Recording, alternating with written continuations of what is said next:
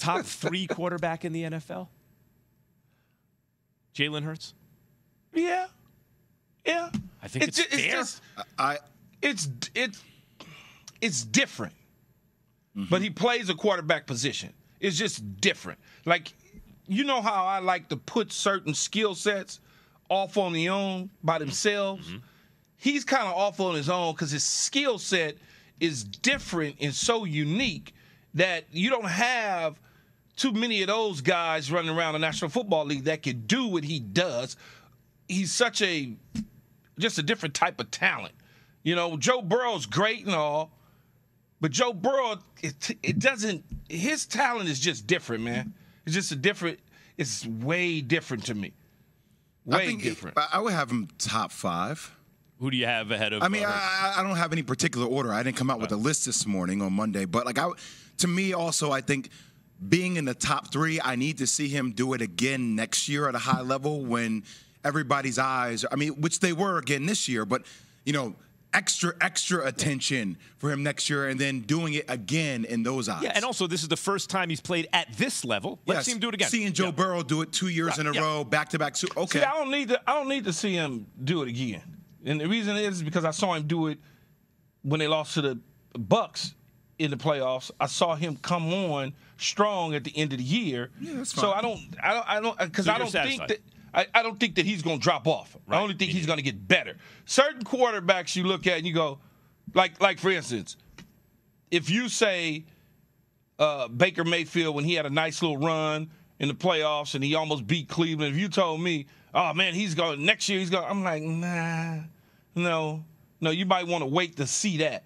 Jalen Hurts, you don't want to. You can go with it. You could go bet on him next year that there's a high probability and a chance that he'll be in this position again next year. By the way, I'm happy to give you my top 5 right now, and I'd love to put Justin Herbert in it, but I can't right now.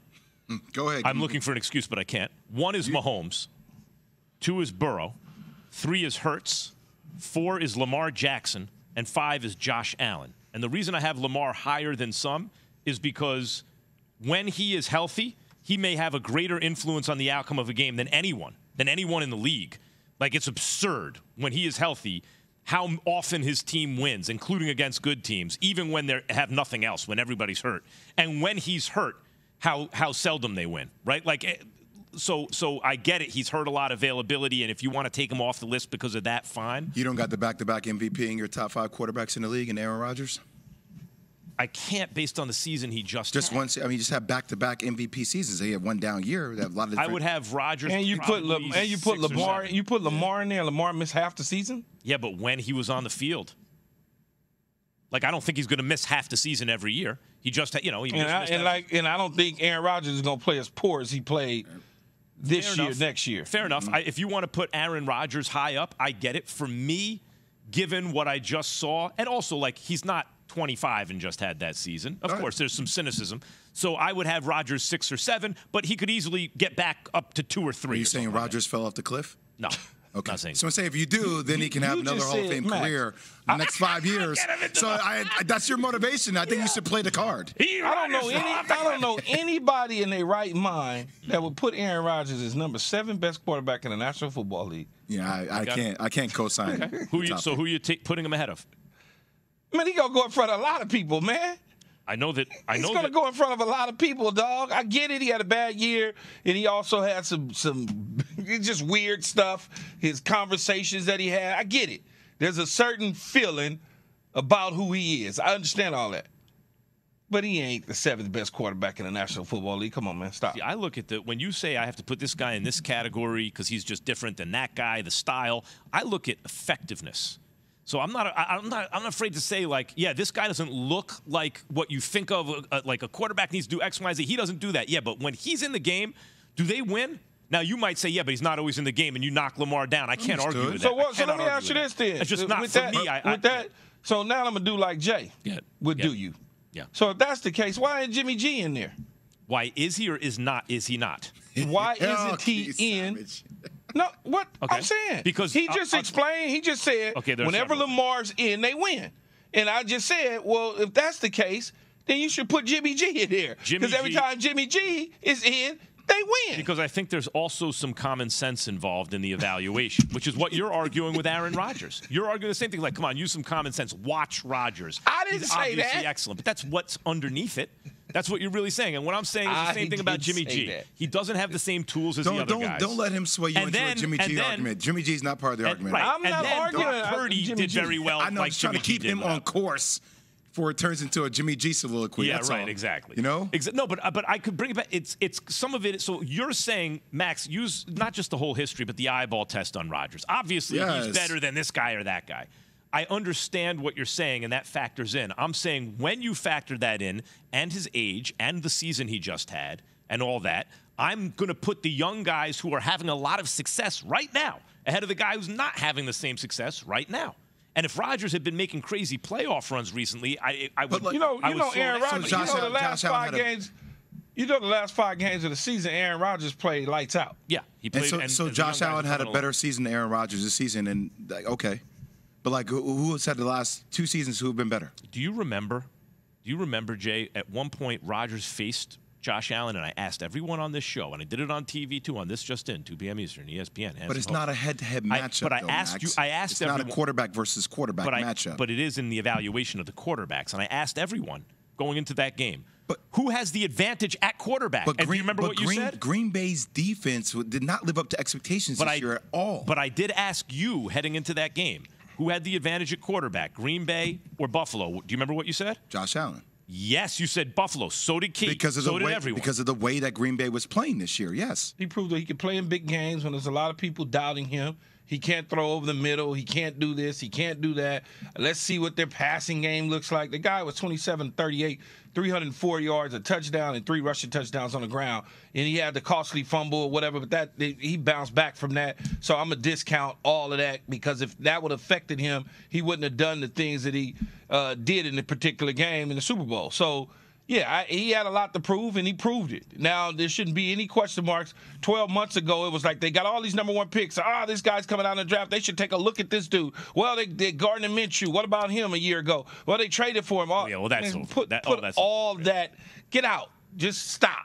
Yeah, but I think it's been over for a minute. Can I tell you what he proved? I mean, he just cemented the thought. I mean, we can get into the legacy of where he ranks as a quarterback, which I think is a low-hanging fruit type of conversation, frankly. To me, like, he's one of the best leaders in sports right now. Like, there's not one time when this dude isn't on the field that I don't believe that he individually is going to do everything in his power to will his team to win the game. Like last night, even another example, he fumbles the ball in the first half. The next drive goes and scores again. Like, that play is over. I'm on to the next. I'm focused on one play at a time. He just feels to me like that aura makes him one of the most transcendent leaders in all sports. I hate the Eagles. I root against them. And because I'm a Giants fan, and when there was 8 seconds left in the game, I was not positive the game was over because they have Jalen Hurts. And, like, there are miracles that happen. And they tend to happen with guys who lead very, very well, right? Because the team never believes they're out of it. Now, of course, it didn't happen because the odds against it are astronomically high. However, just the feeling he gives you along the lines of what you're talking about, Jay, is like maybe a miracle can happen, right? No, I wasn't. Did you feel any nervousness at all? No. With 8 seconds? Not with 8 seconds. Yep. No, it was something stupid could happen. Yep. Yeah, but it was. It's like, nah. I know the shoulder was hurt, but the throw at the end, the throw was like. Did he get hit? I noticed that Yates doesn't throw I turned my head. Did he get hit on the throw? Not that I saw. Because I turned my head and I didn't see him get hit. I just saw the ball bouncing. I just saw the ball bouncing. Yeah, me too. And the camera didn't stay on him. The camera went. It like got off of him, and all I saw was the ball bounce. At the end of the day, Jalen Hurts outplayed Patrick Mahomes. Like he did. I disagree with that. Early. Me too. I disagree with it. You do? Numbers wise, okay, he had better numbers, but he didn't outplay him. Mahomes made all the plays in the second half. He just didn't make a lot of plays in the first half, and his looked different than Jalen Hurts's. That's all. It just looked different.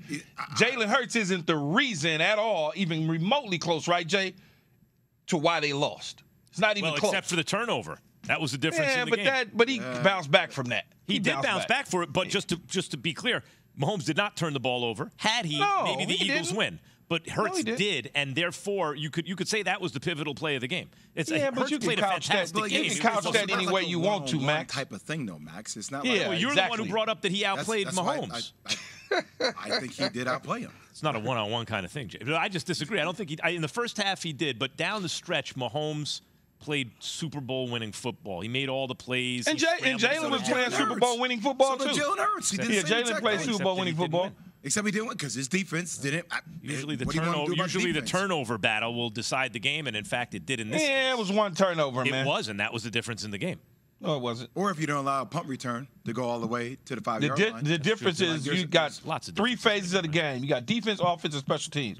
Jay just brought it up. There was a huge punt return in the game that takes them down inside the red zone. They punch it in from there.